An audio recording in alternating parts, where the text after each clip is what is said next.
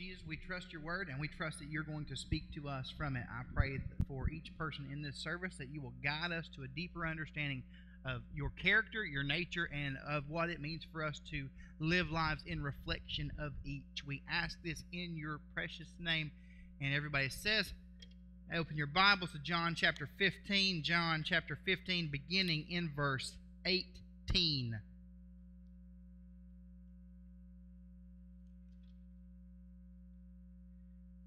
If the world hates you, know that it has hated me before it hated you. If you were of the world would love you as its own. But because you are not of the world, but I chose you out of the world, therefore the world hates you. Remember the word that I said to you.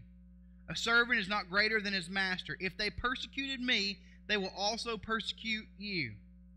If they kept my word, they will also keep yours. But all these things they will do to you on account of my name, because they do not know him who sent me. If I had not come and spoken to them, they would have not been guilty of sin. But now they have no excuse for their sin. Whoever hates me hates the Father also.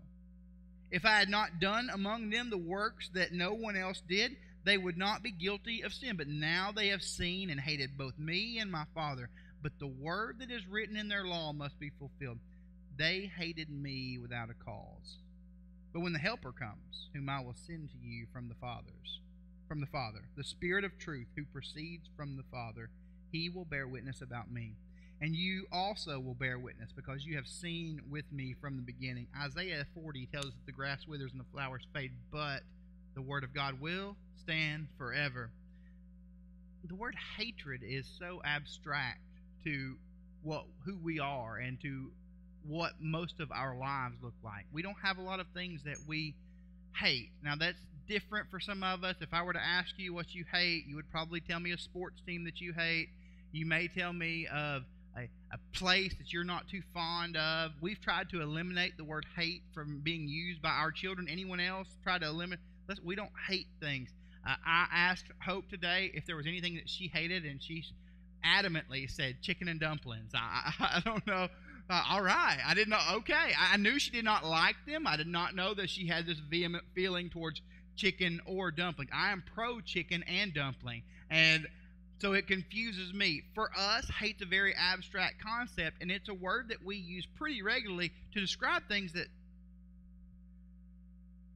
describe the way that we feel in response to the world in which we live.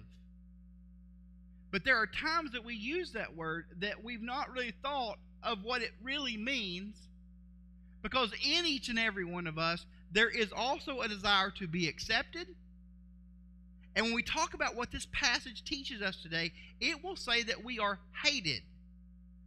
That we are hated by the world, which means for many of us, if we are to be hated by the world, there's really only one of two options. We are either completely engrossed in worldliness, or we have received an inexplicable amount of grace from the point in regards to where we are in history that's never before been seen. We are either immersed in worldliness, or we have received grace that has not been given to any other part of the church throughout history. That we would not be hated. Hated so abstract. When we look at the word abstract, let me just give you a definition of that word. The idea of abstract means this. It's a thought apart from concrete realities, specific objects, or actual instances. When we say that Christians are hated, is this concrete for us? My first experience with anything like this took place when I was in high school. My grandmother decided that I should go to visitation weekly at our church. At that time in history, the best way to do visitation was everyone thought was to go door to door, knock on doors, have conversations with people. And I remember on Tuesday nights we would go and we would have dinner together with our entire church family, and we would strategically plan what it would mean for us to go do door-to-door visitation. Somehow, in the midst of this, I started getting shoved in our pastor's car every week. That's high-pressure sales for a kid, by the way. 16 years old, I'm riding with a pastor. So what I would do is I would walk behind him and just mumble a little bit every now and then if he gave me a chance. I remember one door in particular when we pulled up in his Volvo. That's true, he drove a Volvo. And he told me to get out. I said, what do you mean get out? Are you going to make me walk home? We live in East Lake. This is a mission trip area. We do not need to be dropping me on the side of the road. He sends me to the door to knock on the door. When I knock on the door, this man opens the door, and he sees that I've got my Bible in hand, which screamed, this guy's about to bug me at 6:45 in the afternoon. And when he saw the Bible was in my hand, without a word from my mouth, he said, I don't believe any of that, and slammed the door in my face. And as a 16-year-old, I have been persecuted. And I go back to the car, and we drive back to the church, and I get a couple of sandwiches that were left over from dinner. That's the closest I came to actual persecution for my belief. As we look around the world today, there are many people who are very far from that being the tip of their persecution. There is persecution on a global basis. We look at the disciples here, and their day's just getting worse. It reminds me of the book, Alexander and the Terrible, Horrible, No Good, Very Bad Day. I'm sure some of you have read that, possibly memorized it. Alexander wakes up. I went to sleep with gum in my mouth, and now there's gum in my hair. And when I got out of bed this morning, I tripped on the skateboard, and by mistake, I dropped my sweater in the sink while the water was running, and I could tell it was going to be a terrible, horrible, no good, very bad day. I think I might move to Australia. So the idea of the disciples is that their day is just getting worse. They started out with Jesus, and he begins to let them know this is about to go south. Your day is going to get worse and worse. We've been in chapters of their life getting worse thus far. And what we see take place last week in regards to Jesus, where he says that I'm the vine, you're the branches, you're to love one another. They've been smacked in the face by the idea that their Messiah is about to depart. They've been smacked in the face with the idea that their Messiah is not going to be the Messiah that they expected. They have been told over and over, this is not going to go well for you. And now we're at the point where Jesus says, not only am I leaving and you're not going to get what you want, everyone around you is going to hate you.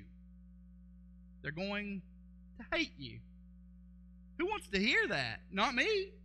Nobody likes to be told that they're hated. We look into the book, and we see here that Jesus sets up for us the reason for the hatred of the world. There's a precedent in the life of believers in regards to hatred. We see this in verse 17 and 18. A precedent for hatred. These things I command you, verse 17 says, these things I command you so that you will love one another. Verse 18, if the world hates you, you know that it hated me before it hated you. The word, every time I say it, I'm just shocked by how intense of a concept it portrays. In my mind, the world will hate you. And then I think about my life, and I ask myself, do I really feel like the world hates me? We look at it, we see that everyone who hates the teachings of Jesus, that idea of everyone wwho hates, or the world will hate, indicates that inward sin is just as problematic as outward action.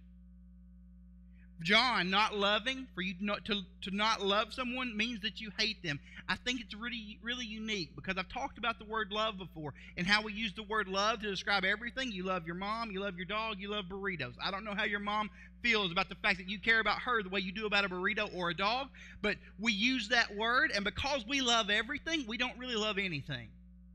And I believe the same can be said for the word hate. When we talk about what it means to hate here, we have to be very careful to realize that it's not simply you not having an affection towards something. It means that there is a lack of an affection towards it. So apathy or disregard for something conveys to us, based on what John's gospel teaches, that there is hatred that is present. The world will hate you. So it's not simply that we are face-to-face, persecuted, door slammed in our face, possibly chased, though that happens throughout the world. Chased and beaten for our faith.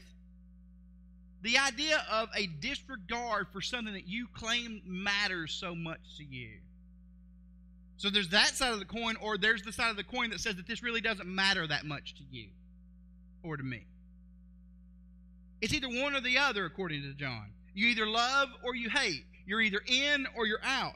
Note that not to love someone for John means that basically he equates it in 1 John to being a murderer. Jesus says this in regard to on the Sermon on the Mount, that if you refer to your brother and call him, he uses the Aramaic word raka, which is fool, not in the Mr. T sense, but in the I hate you completely sense. When you use that word, you've committed murder in your mind and in your thoughts. The idea of disregard. We look and we see this. Not only do we have the people will be hated, that there's a precedent that's set because our Jesus is hated. We can look throughout the Bible and see this. Jesus chased throughout this book, the gospel we've been reading through. And the people hate him. These who would have religious leadership, these who would stand and set themselves up as those who were in control. That because of that, you are parted from the norm because of hatred. Verse 19, if you were of the world would love you as its own. But because you are not of the world, but I chose you out of the world, therefore the world hates you. Jesus referencing what we just looked at in verse 6 in last week in verses 15, 16, and 17, that the world would set you apart, that he has set you apart.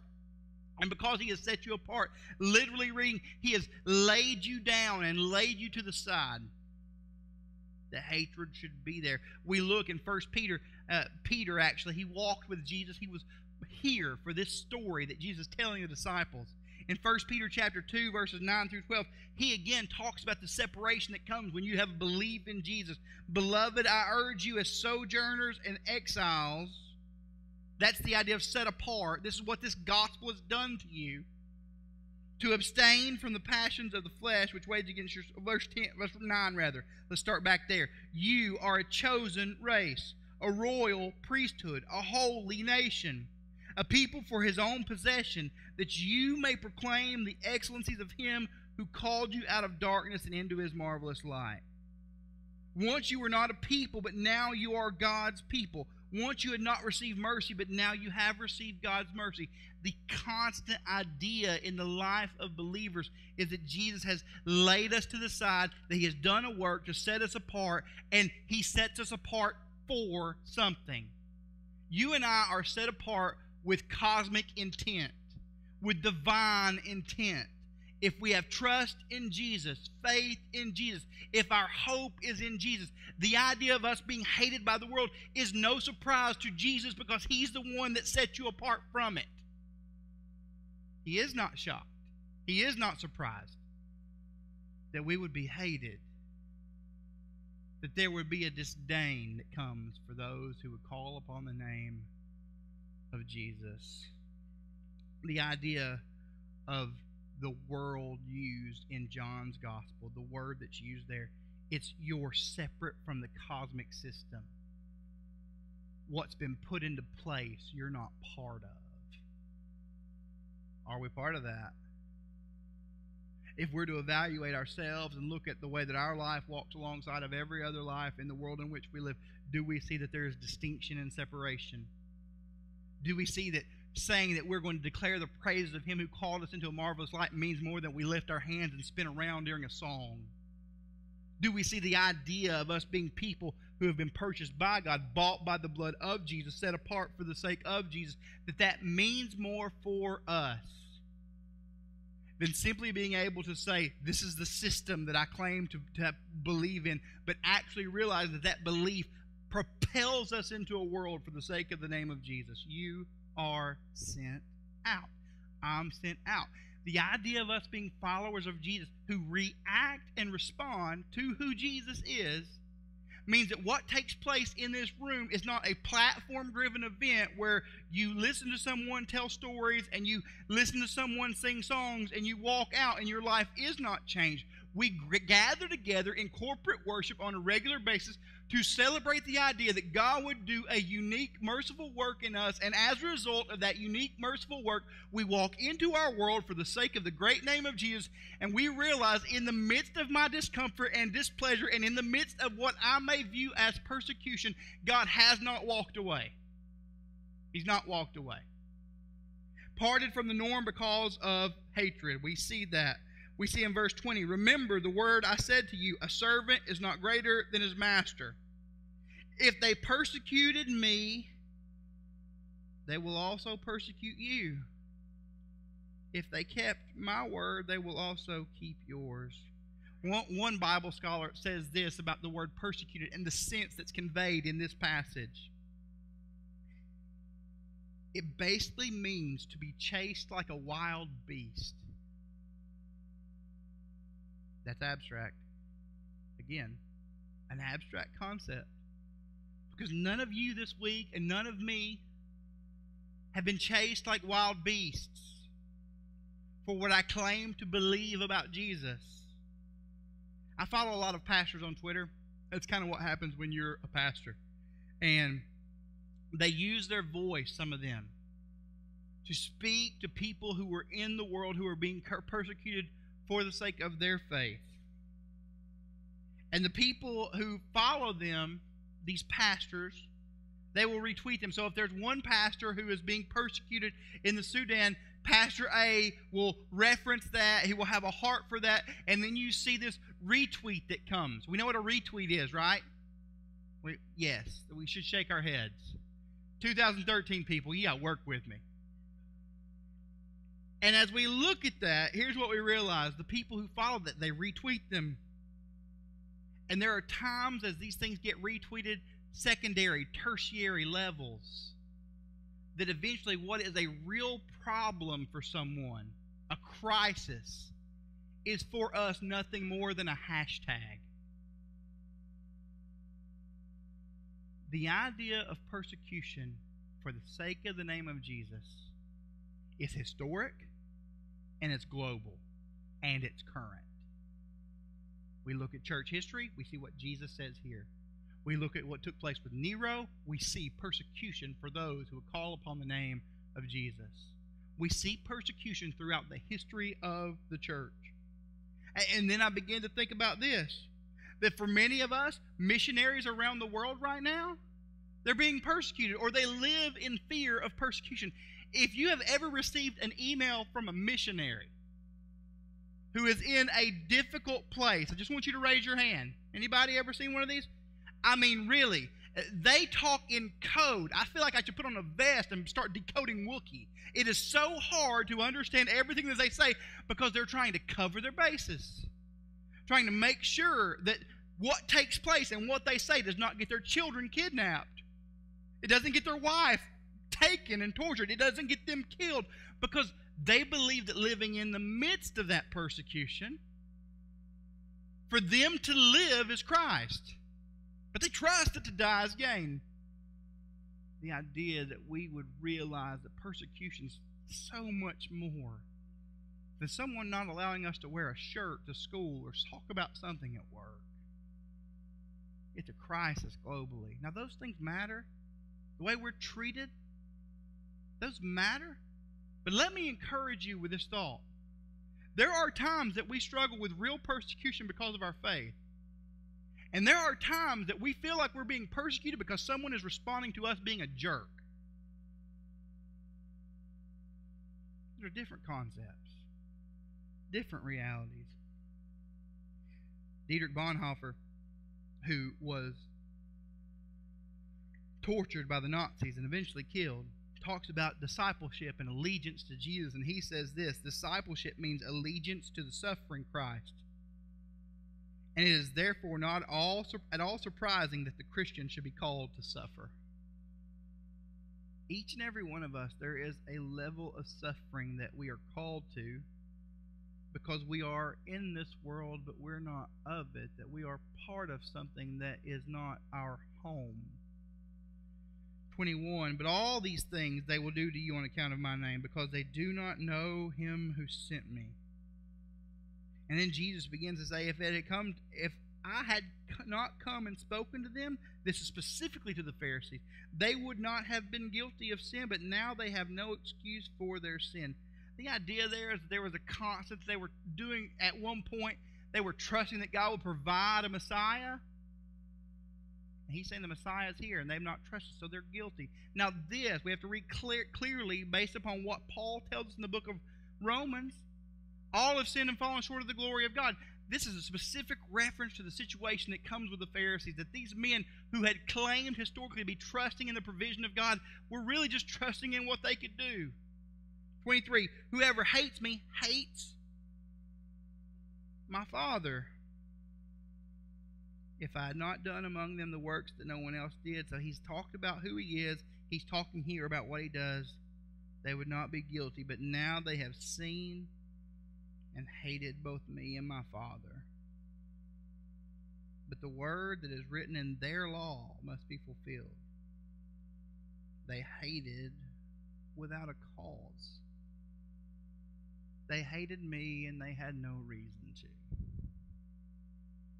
When we talk about those moments that come for you where you feel like you're persecuted, I would encourage you to ask yourself, can I come back to this?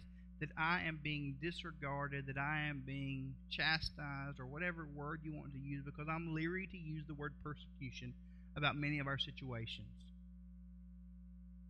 That those things are taking place without reason.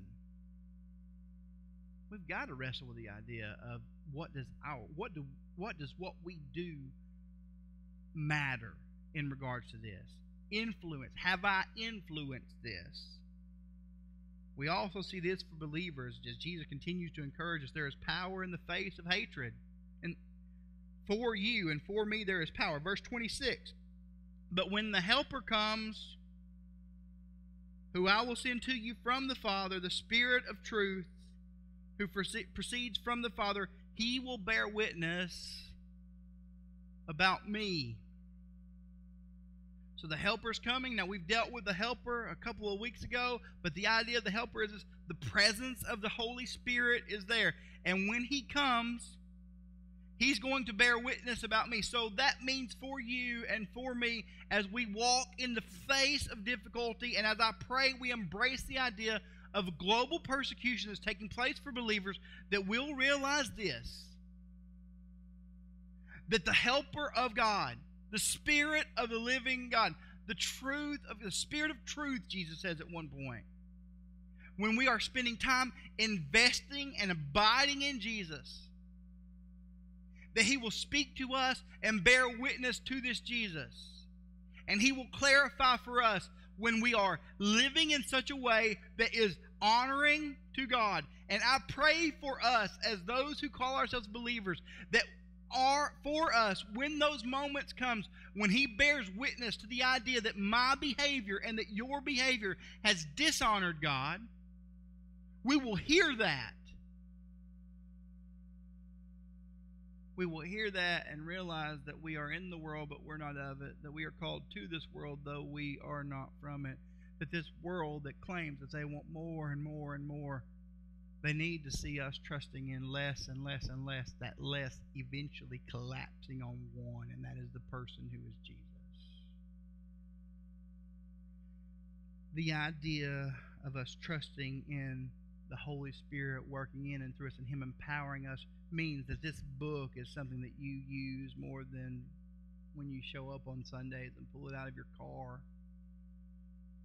Maybe for us, that means that we commit and we surrender to the idea that every time we have this app on our phone that we are just addicted to, and we're all addicted to something, that we promise ourselves that we're going to spend that much time looking into Scripture.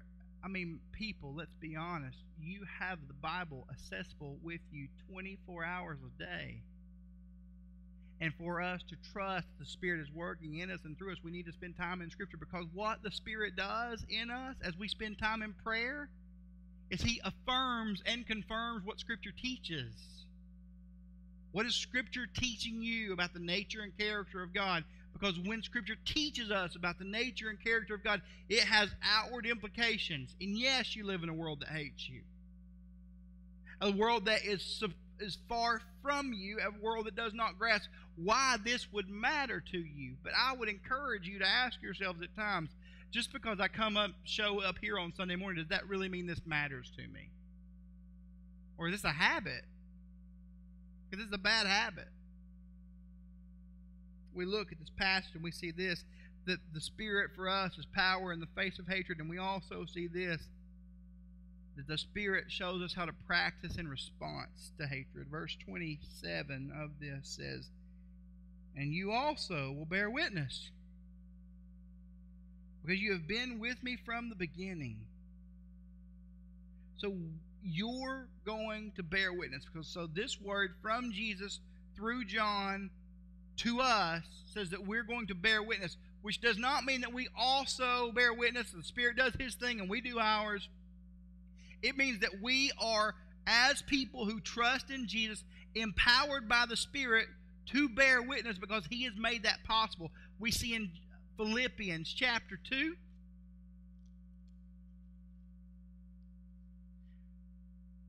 beginning in verse 12, just 12 and 13 reads this: "Therefore, my beloved, as you have always obeyed, so now not only in my presence, but much more in my absence, work out your salvation with fear and with trembling, for it is God who works in you both to will and to work for His good pleasure." So as we are people who are committed to the work of God in our lives through what His Word says, through His Spirit making Himself known as we abide in Jesus, we realize that God is bearing witness through us. Where is the Spirit bearing witness in you? Where is the Spirit bearing witness through you? This is not, He does His thing and I do mine. John and our former minister of senior adults here, there was a time when they would go do hospital visits together. And when they would go do hospital visits together, they did not have a lot of time on their hands. They would show up at the hospital and they would split. And one of them would cover 2 rooms and one of them would cover 3, or vice versa. That's not the concept that this passage conveys to us about the Spirit bearing witness in us. That we show up and He does His thing and I do mine. The concept that we see in this passage is that as we go and do what we do, we are powerless apart from the Spirit bearing witness in us and through us for the sake of the name of Jesus. We look and we see this, that the Spirit of God, as He works in us, calls us to real situations and to bear witness to the real solution to the idea that a world in which we live would have hatred and apathy towards the things in the name of Jesus. The story of St. Patrick I read, very interesting. St. Patrick's Day is not just about leprechauns, shamrocks, and green beer. The idea of what St. Patrick's Day is ultimately comes from a man who was in the 400s. And he was born at 16 years old. This guy was living in Britain, was taken captive by Ireland. At that point in history, the Roman Empire, it stopped at Great Britain, did not extend into Ireland, because that's where the barbarians were. So this guy's taken captive, and he is made to be a slave to barbarians for 6 years. St. Patrick is a slave to these barbarians. Eventually, he escapes. I don't know how that works, but he escaped. He got away, he went back to Great Britain, and he spent the next 20 years pastoring a church, which seems like a good thing. But it didn't stop there. At the ripe old age of 48, and I say ripe old age because at that point in history, 48, you were getting a discount at Captain D's. 48 years old, he feels compelled by the Lord to go back to Ireland and bear witness to this Jesus who had saved him. Now, let me be honest with you. He was not a Christian when he was taken captive. His dad was a deacon. His granddad was a leader in their church. When he was taken captive, all that he knew about the faith was a head knowledge. But in the midst of his slavery, there's a point for him where he comes to faith in Jesus. And he realizes, as he is living as a slave, that God is teaching him their dialect, teaching him their customs, because one day there's a possibility that he's going back. For us, as believers in Jesus, there are moments for us where we have to realize that the Spirit of God bears witness to the Son for the sake of us realizing that we are to, in unison, surrender to where the Spirit is taking us and bear witness to the Son. Where are we declaring that Jesus is Lord? Where are we saying that in the face of our difficulty, we will rejoice. Where are we looking at our lives and seeing that this Jesus really does matter? That the idea for us is that we would stand out and be separate. I don't know how many of you own a device called an iPhone. If you do, or if you've ever seen one, let me raise your hand. If you've ever heard of one, just join the rest of us. The iPhone's a very interesting device. It does lots of things. Like, its primary function is still to be a telephone, I'll be honest with you. But besides that, you've got apps, and I think it like toasts toast and makes bacon. But it comes and it's set on a certain ring. And no one ever changes the ring. So if you're at a restaurant and the phone rings, you see 17 people look like, who's calling me? How important am I? Let me answer my phone. You see everyone in the room scrambling because they're all united under one umbrella. But what we find is this: what takes place when the Spirit sets us apart is He changes what we're to hear. He changes how we are communicated with. The Spirit of God does a work in us to make things so different and honestly bizarre, because when you hear a ring that's not that, it's strange. For us as believers, I would pray that we're not having the same ring of the world in which we live. We're not part of a cosmic system that's just spinning on top of spin because it's eventually going to collapse. But that we as believers would hold fast and firm to the idea that this Jesus has done a work for the sake of something unique and different, that His setting us apart and possibly placing us in the face of suffering, in the midst of it, that Him showing us there are people globally who are suffering, would remind us that the great God of the Bible has not ceased to work in the world. In our world, there are numerous people groups who've never heard the name of Jesus. And based upon the words of Jesus, we are to tell them and make disciples of them. How are we encouraging in a world that hates us that Jesus should be made much of? Because the heart of the Bible over and over is that every tribe, tongue, and nation should confess and declare that this Jesus is magnificent. That specific, distinct ring, we look and we see Jesus speaking to us as His people. We find this passage telling us that there are going to be moments where, simply based on what you trust to be true, you will be ostracized. You will know of people who are being persecuted. Where our encouragement in that and our strength in that is found only in trusting in the Spirit that has already transformed us. Because it's not going to happen in your own resolve or in my own power. It happens as we lean in and abide in and we trust in this Jesus. Here's what I want us to do. This is going to be just a time of response. I'm going to ask the band to come up, and they're going to lead us in a song. And as they lead us, I want us to listen to the words and hear what they say and allow them to speak to us and speak over us. I want to encourage you to stand right now and to bow your heads. If you're here and you feel the need to spend some time in prayer, I say this weekly, if you need to pray or ask someone to pray with you, please do.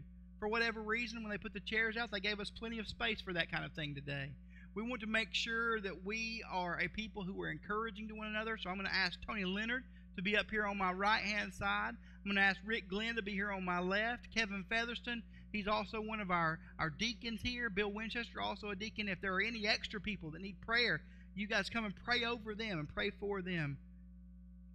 Maybe someone feels persecuted. Maybe someone feels like they've been ostracized or mistreated.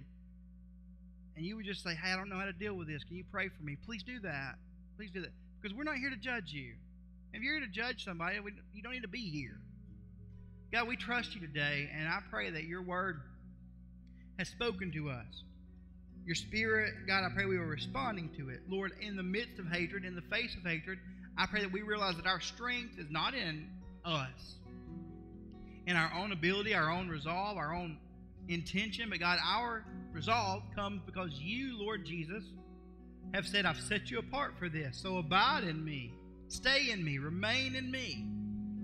So God, if there are those here this morning, for whatever reason, who do not feel as if they've remained in you, God, I pray you will break them, convict them, and show them, if they are believers, what it means to repent. If there are some in here, according to each page of Scripture, tells that you're spiritually dead, that they're spiritually dead, I pray that they will place their trust in you, God. They'll realize that your Spirit is beckoning them, that it's calling them, that they're not saved because they come to a building each week. Lord, their salvation is found because the Spirit of the living God has worked in them for the sake of your great name. We are saved for something. We are sent out with a purpose. God, let us embrace what you've done in us. And if persecution comes, God, let us trust your strength in the face of it. We ask this in your name, Lord Jesus. Feel free to sing as we sing or move as God leads you to move.